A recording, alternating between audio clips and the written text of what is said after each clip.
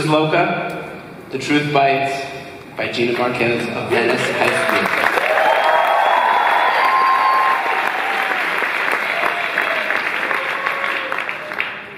Most people I seem okay on the outside, but inside it's a totally different story. I mean, I'm honestly a hot mess.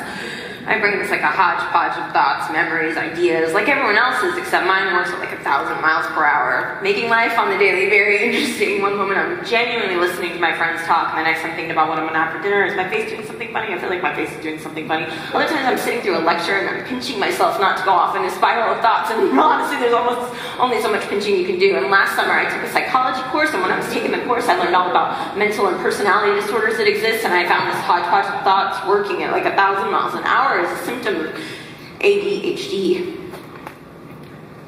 It's attention deficit hyperactivity disorder. I was shocked.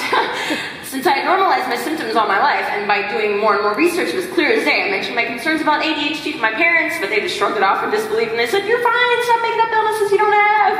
And I was kind of taken aback by their response. I mean, how am I supposed to shrug this off after they be so calm and so nonchalant? I need help. Don't they see you? Do they just expect me to like snap my fingers and my problems will go away? Presto, bing, bang, boom, God, I'm cured. I guess my symptoms are just gonna go untreated, and I commit to a life of no friends, and I live in a car down by the river. Just gonna have to pretend that I don't have trouble staying on task, or that I don't have trouble keeping my room organized, or that I don't hyperfixate on certain activities. What the hell? I mean, at least I'm fine, right? Everything's fine, right?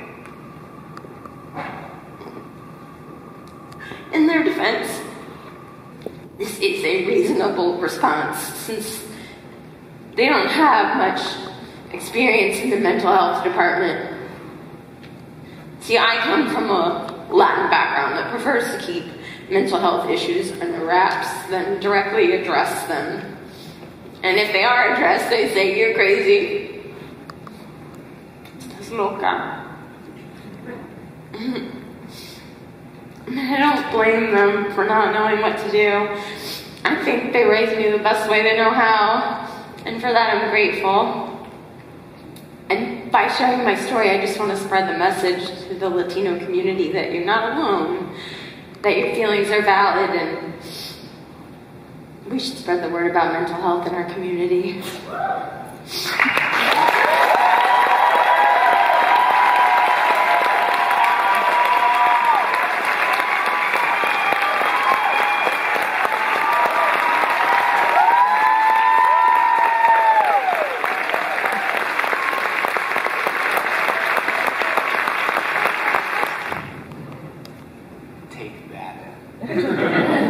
That was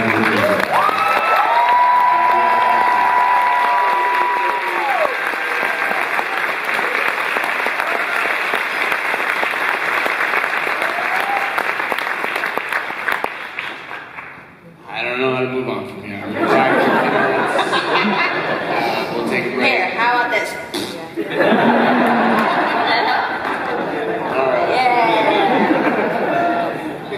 Farts are my thing. Oh, sorry, Jason. They asked me to check in on the broken thermometer. I guess that's what we'll do now. Still broken.